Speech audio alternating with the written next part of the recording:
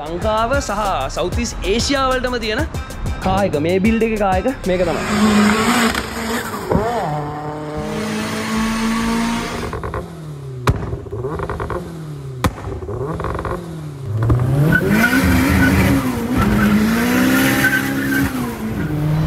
right අයබෝන් ඔයාලගේ favorite producer car channel එකෙන් මම සද්ද වී වියත් දීලා ගත්ත ඉන්නවා. ඉතින් මේක ඇවිල්ලා hot hatch episode එකක් ultimately modified episode එකක්. ඉතින් අද කරන්න යන episode එක ඇවිල්ලා Suzuki Swift Sport.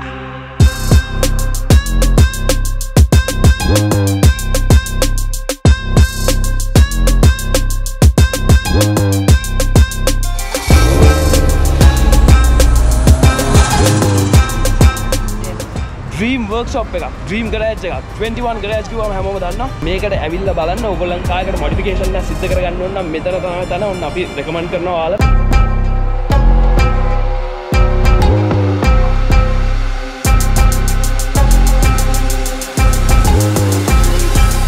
මේක ඔයාලා දන්නේ නැති මේ ඇවිල්ලා ඉස්රාගේ කායක ඉතින් මේකේ වීඩියෝ එකක් කරා. මේකේ වීඩියෝ එක බලලා නැත්නම් මෙන්න මේ link එක click කරන්න. ගිහිල්ලා බලන්න මේකෙත් රිවීල් එකක් කරා for the first time in Sri Lanka. ඊට පස්සේ Clive ගේ වැඩ යනවා. Clive 21 garage එකේ වැඩ යනවා. ඉතින් Cobra Silva Cobra එකක් අපිට මේ විදිහට බලා ගන්න පුළුවන්. ඊට පස්සේ තවත් modified cars රාශියක් මෙතන බලා ගන්න තියෙනවා. STI එකක් අතනත් තවත් STI එක වැඩ යනවා. මෙතන තියෙනවා MR2 එකක්. මේ වගේ වැඩ රාශියක් සිද්ධ වෙන තැන. ඉතින් right special place එකේ ඉඳන් අපි යන් Suzuki Swift එක ගැන කතා කරන්න. Suzuki Swift Sport ගැන කතා කරන්න. 2005 තමයි මාකට් එකට ඉන්ට්‍රොඩියුස් වෙන්නේ JDM version එකක් විදිහට පොඩෝ hot hatch එකක්. යුරෝපියන් මාකට් එකට 2006 වෙනකොට මේක ඉන්ට්‍රොඩියුස් වෙනවා. එතකොට 3-door hot hatch එකක් විදිහට තමයි මේක ඒට ඉන්ට්‍රොඩියුස් වෙන්නේ. ඉතින් මේ දෙක කම්පෙයාර් කරලා බලමු අපි කොච්චර වෙනස්කම් තියෙනවද කියලා මේවයි කතා කරන්න.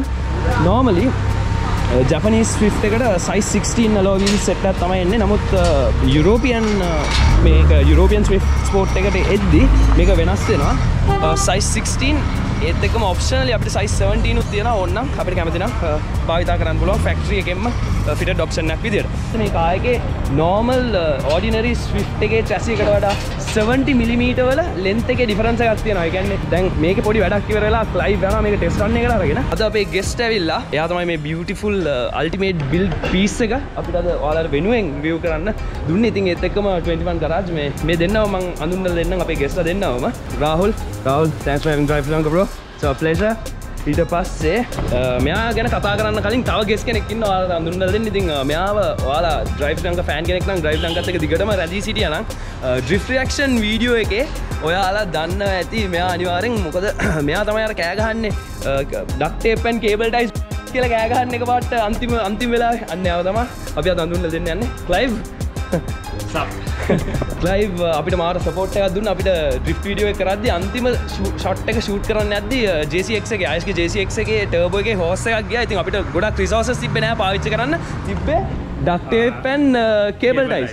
ඉතින් ඒකෙන් මෙයා මැච් එකක් ගහලා දුන්න කොහොම හරි ඒ වෙලාවේ මේ ඒ ෂොට් එක ගන්න.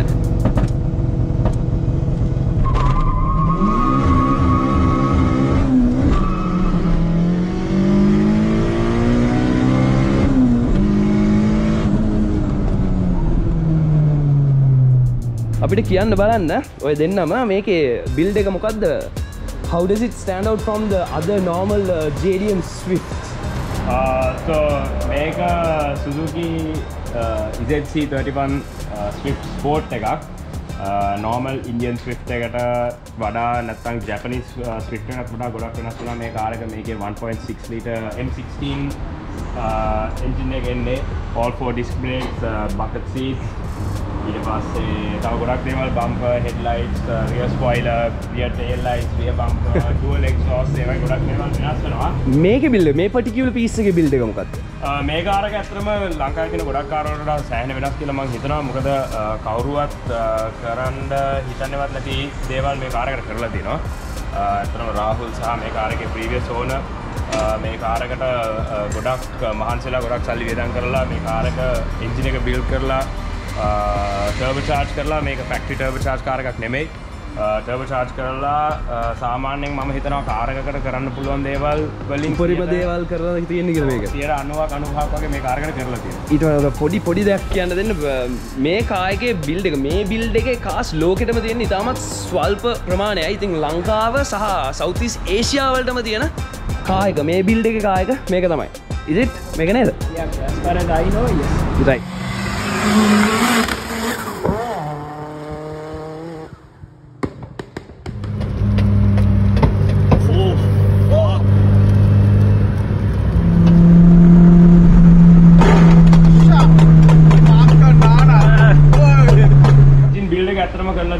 අපි හැමෝම දන්න සබ්රි සලාම් ප්ලැටිනම් මොටෝස් එකේ ඊට පස්සේ ලැප් 57 මේ එන්ජින් එක හදලා තියෙන්නේ ප්ලැටිනම් එකේ ගොඩක් කාලයක කලින් දැන් මම හිතන අවුරුදු 6ක් 7ක් 8කට විතර කලින් වෙන්න පුළුවන්.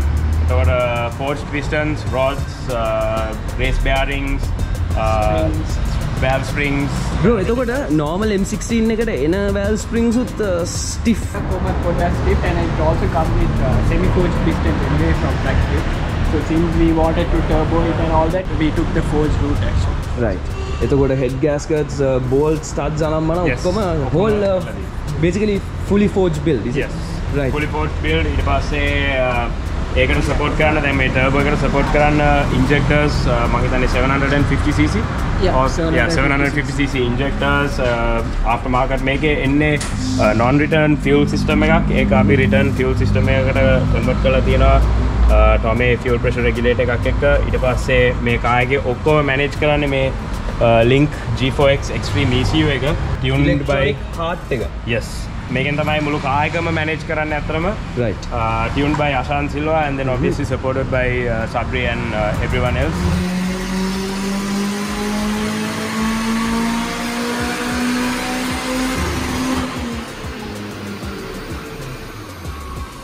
මේකේ variants වල සාමාන්‍යයෙන් අපිට auto transmission manual transmission දෙකම බලා ගන්න පුළුවන්. දැන් මේක නම් තියෙන්නේ manual transmission එකක්. ඒත් එක්කම මේ power එකට හරියන්න ඔයාලා twin plate clutch එකක් මේකට පාවිච්චි කරලා තියෙනවා.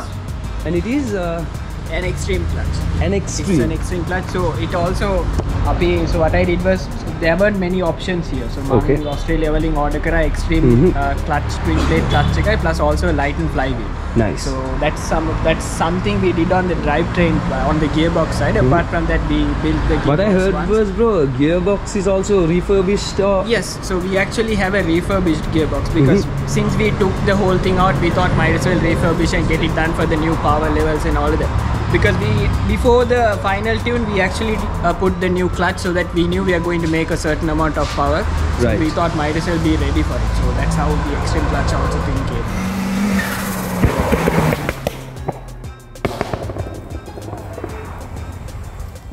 Talking about drivetrain අපිට mention කරන්න පුළුවන් මේ කාර් එකේ chromoly axles දාලා තියෙනවා. මොකද මේ කාර් එකේ තිබ්බ ලොකු ප්‍රශ්නයක් තමයි power එකට axles CV joint කැඩෙනවා හැම වෙලාවෙම CV joint කැඩෙනවා. CV axles, I think about 2 pairs විතර මාරු කරලා. මේ කාර් එකේ Wicker DP Racing turbo kit එකක් තියෙන්නේ. ඒතර manifold, downpipe, full exhaust system ඔක්කොම Wicker DP Racing. Right. turbo එක Garret GTX 28 dual ball bearing turbo එකක්. radiator එහෙම upgrade කරලා තියෙනවා මේ කාර් එකේ temperature levels වලට suit වෙන්න. thermostat එක පවා අපි මේකේ upgrade කරලා තියෙනවා. මොකද මේ කාර් එකේ මේ ගොඩක් compact හින්දා මේකේ power level එකත් එක්ක මේකේ temperature manage කරගන්න අතරම හරි අමාරු වෙනවා.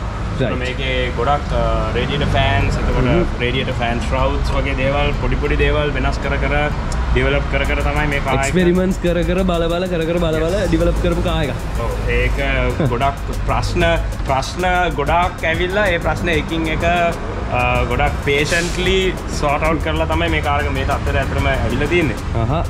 මේකේ තියෙන parts අතරම ගොඩක් 100% genuine parts තියෙන්නේ. Tial blow valves, I think Tial wastegates and then ඔක්කොම genuine මේකේ duplicate replicas මුකුත් පාවිච්චි කරලා නැහැ.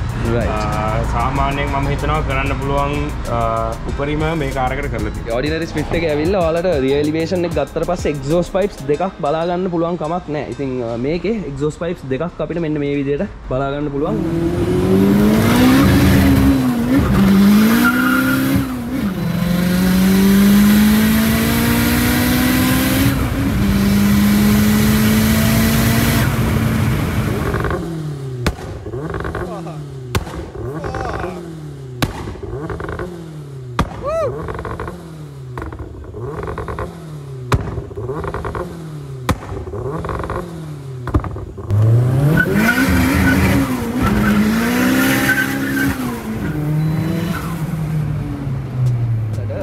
Swift Sport එකට එන්නේ size 16 JDM එකට එන්නේ සාමාන්‍ය size 16 කියලා. නමුත් මේ පාවිච්චි කරලා තියෙන alloy wheel එක ඇවිල්ලා size 17 lightweight Japanese rim set එකක් තමයි wheel set එක තමයි අපිට බලා ගන්න පුළුවන් වෙන්නේ. ඉතින් ඒත් එක්කම normal Swift එකට වඩා තවත් වෙනස් වෙනවා. මෙන්න මේ calipers සාමාන්‍යයෙන් 4ම disc තමයි මේකේ ඉන්නේ. නැත්නම් normal එකේ අපිට බලා ගන්න බෑ 4ම disc. පිටිපස්ස drum brake තමයි බොහෝ දුරට අපිට බලා ගන්න පුළුවන්කම තියෙන්නේ. ඉතින් bro මේකේ brakes උත් modify කරලා තියෙනවා නේද?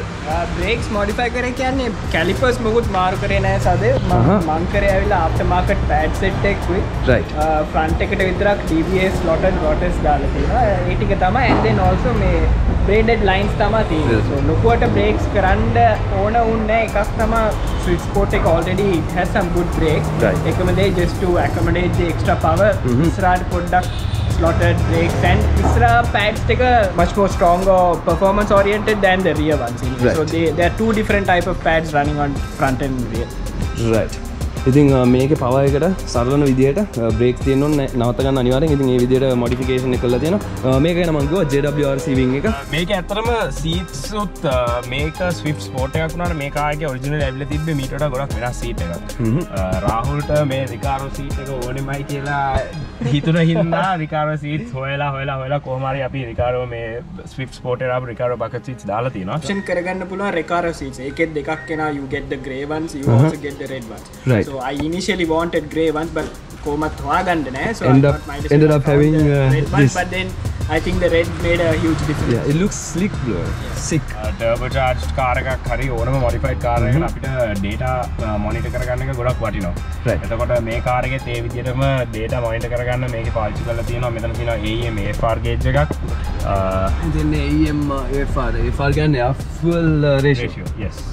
ඊට පස්සේ අපිට තියෙනවා DEFI boost, DEFI water temperature, DEFI oil pressure සහ DEFI oil temperature. All genuine gauges. DEFI නේ? Yes, DEFI. මේ රාහුල් මොකක් හරි gear knob එකක් දාලා තියෙනවා. රාහුල් gear knob එක මොකක් හරි තියනවද? gear knob එක actually Monster Sport gear knob. Monster Sport. මේ මෙතන තියෙනවා මේ මෙයාගේ engine management system එකේ තුලින් පිටිපස්ස සාමාන්‍යයෙන් මේක 4 දෙනෙක්ට 5 දෙනෙක්ට වගේ යන්න පුළුවන් මේ shape එකේ. 5 දෙනෙක් suspension මේකේ suspension හදලානේ තියෙන්නේ bro. මේකේ suspension bro මේකේ හතරම D2 තියෙන්නේ. D2. So D2 shock set එකක් තියෙන්නේ, sport shock set එකක් තියෙන්නේ. Apart from that handling පැත්ත බැලුවොත් මට big brake kit එකක් ඒ වගේ දේවල්ට යන්න බැරි වුණා. So what I did was මම rotors ටික upgrade කරා DBS set එකට and all 4 racing pads දුවන්නේ හතරට. Right. But on the handling side, and apart from that I'm running some petrol ST1 tires. But handling path nang mahitane we have done quite a bit as of now, and there are few parts which we have ordered which is yet to be here soon, and I think that would be one of the key points for the final part which could make a whole difference on the traction and things like that. So let's see, hopefully. Is that it from the interior? Yeah, pretty much. It's a simple build, it's a simple car, but a lot of work, a lot of effort, a lot of money has gone into this, and Rahulge පැත්තෙන් සහ ඊට කලින් ප්‍රීමාගේ පැත්තෙන් Financial mistake? Yeah, but then, you know, sort of. So one thing I need to give credit also. So I'm not the first owner of this car. Right. So previously I actually bought it from one of my friends called Freemal. So Freemal did the complete engine build and things like that. So what we did was so the engine, I didn't do much on the engine side. So it was already turboed and all of that, like Clive mentioned earlier. So I just did a step further. So I thought I need to give that credit to Freemal. So, Right. Shall we take this baby for a spin and give them the experience? yeah, why not? Right. Clive would do justice. Oh yeah, let's go. Right. ඔයාලට ඉතින් වෙනද වගේම මේ car එකෙත් passenger seat එකේ කොහොමද feel වෙන්නේ කියන එක දෙනවා. ඉතින් මම යනවා කියන්නේ ඔයාලවත් අරගෙන තමයි අපි යන්නේ. එහෙනම් ගිහිල්ලා බලමු මේකේ කොහොමද performance පැත්ත කියලා. Right. ඔන්න මේ කාර් එකේ passenger seat experience එක ඔයාලට ලබා දෙන්න යන්නේ. Right bro. Let's do it.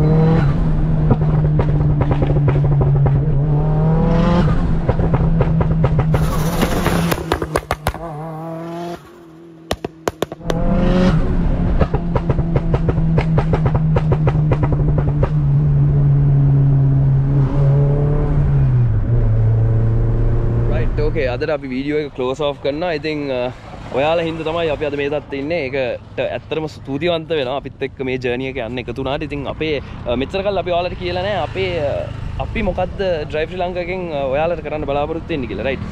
අපේ පර්පස් එක ඇවිල්ලා අපිට ඕනේ ලංකාවේ තියෙන කාර් කල්චර් එක අප්ලිෆ්ට් කරන්න.